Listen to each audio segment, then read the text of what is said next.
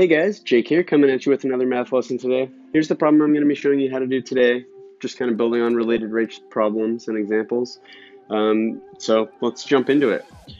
The problem we have today is, at noon, ship A is 150 kilometers west of ship B. Ship A is sailing east at 35 kilometers per hour, and ship B is sailing north at 25 kilometers per hour. How fast is the distance between the ships changing at 4 o'clock p.m.? So, like all the other related rates problems I've done on my channel and my website, we're going to follow the same four-step process to solve this. The first of those four steps is to draw a sketch of what's being described in the problem. So let's start with that. So first of all, let's just think about, obviously these ships are moving throughout time, but let's think about where they start. So the problem tells us at noon, ship A is 150 kilometers west of ship B. So let's kind of start with that, first of all. So that's really all we're given at this point.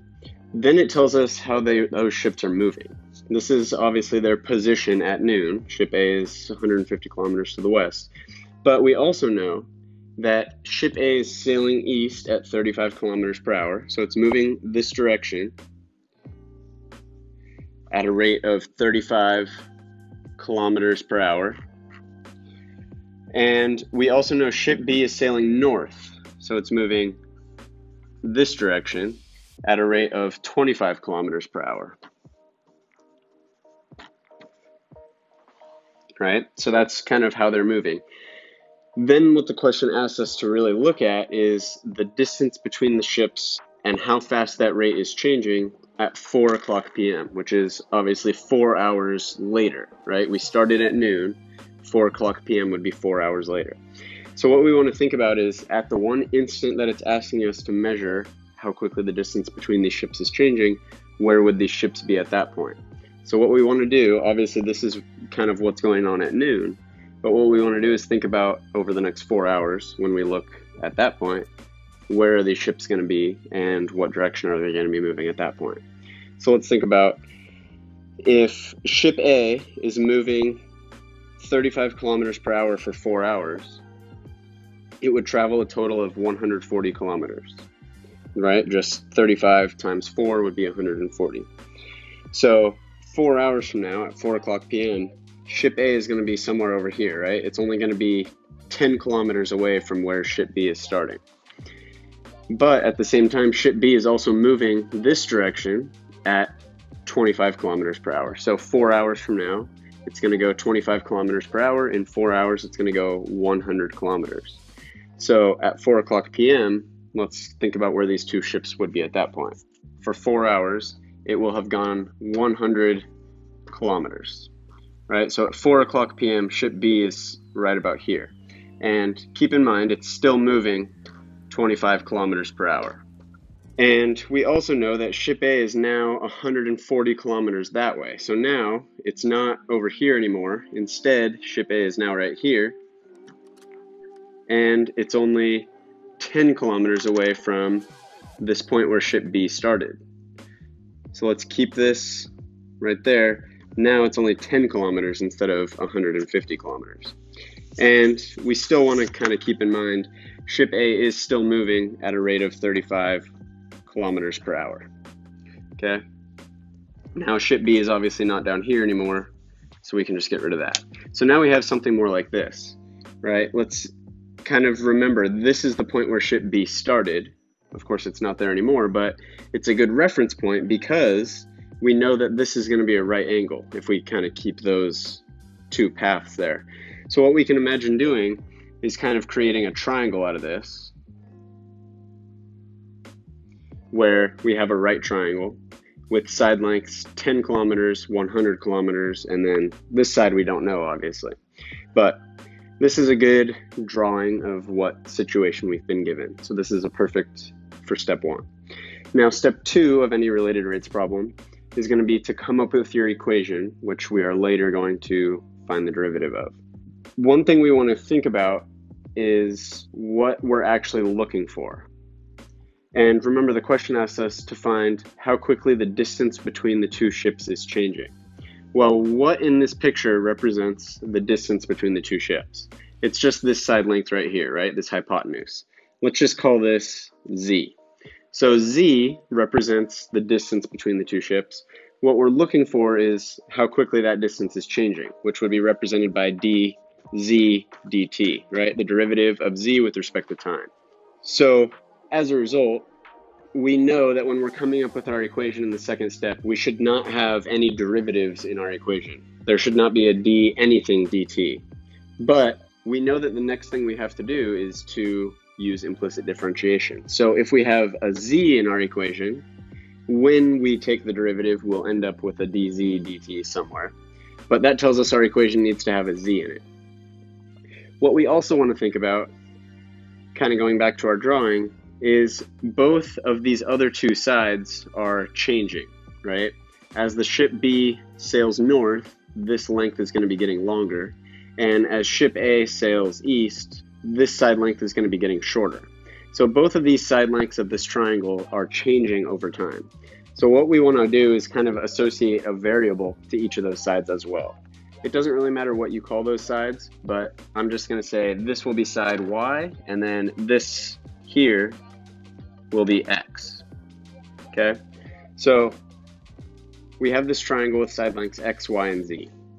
We needed to associate a variable to those because those sides are changing. If they were constant, we would not need to do that, but since we know they're changing, we do want to do that.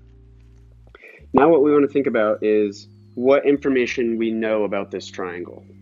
Obviously, we know it's a right triangle, but other than that, we don't really have any information about either of the other two angles of the triangle.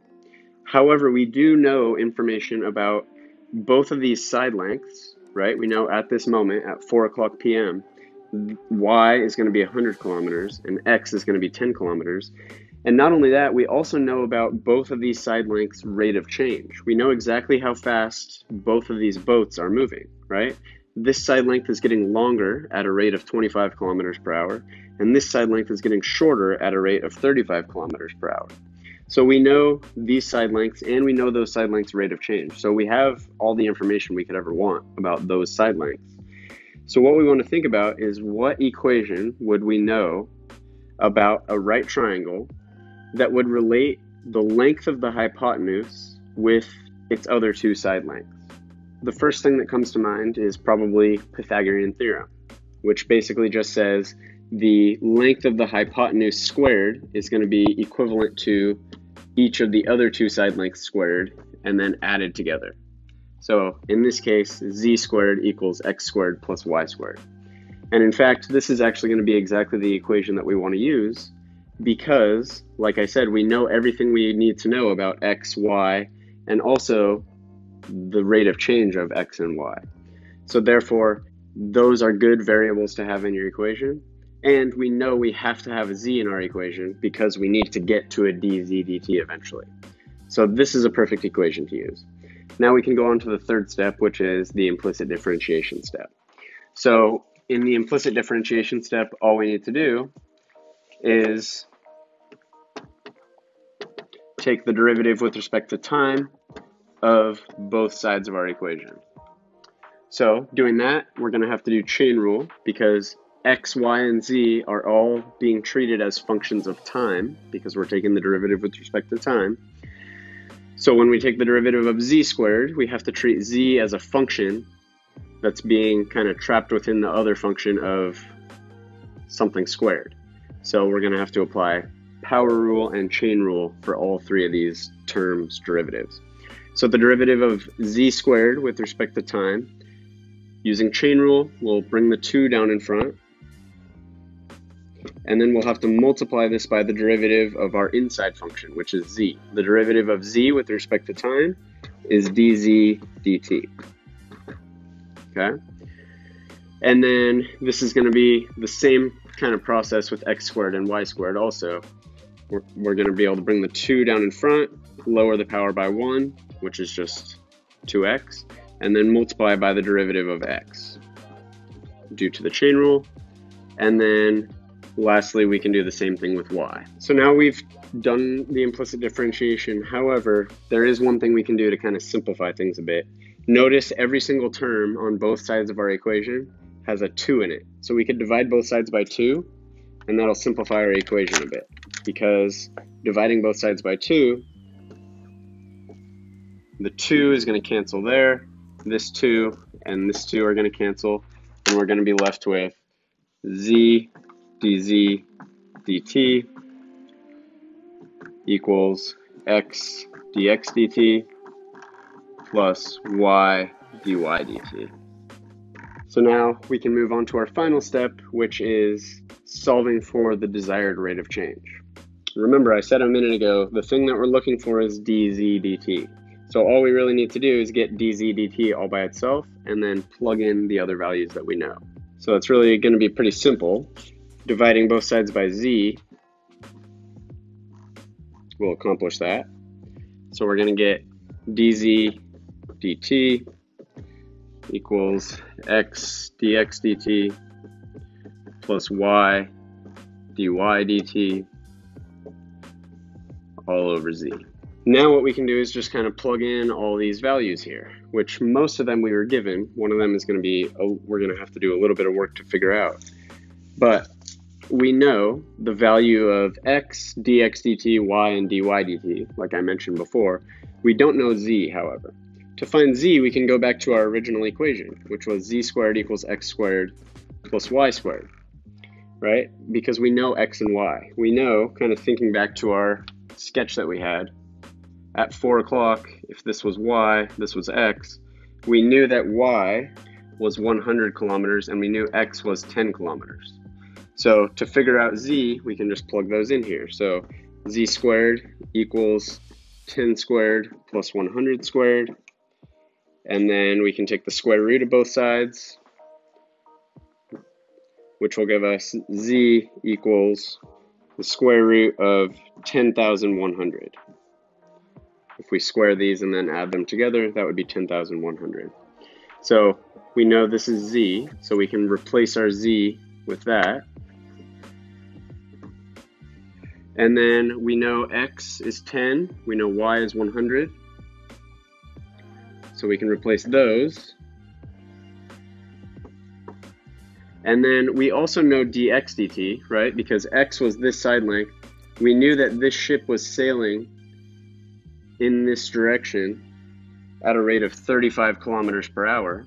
So in other words, we know that x is shrinking at a rate of 35 kilometers per hour. Since it's getting smaller at that rate, dx dt would be negative 35. And then we also know that this ship here was sailing in this direction at a rate of 25 kilometers per hour. So this side length would be getting longer at a rate of 25 kilometers per hour, which means that dy dt, which is just the rate of change of y, would just be positive 25 because it's getting longer. So since this one was shrinking and this one's getting longer, we're going to have a negative and a positive for those two values. So now we know all this. We can just plug all this into a calculator and simplify everything. And that'll give us that dz dt is about 21.393 kilometers per hour, which is exactly the rate that the two ships are moving away from each other at 4 o'clock p.m. If that all made sense, drop a comment below saying you got it, and hope to see you back next time.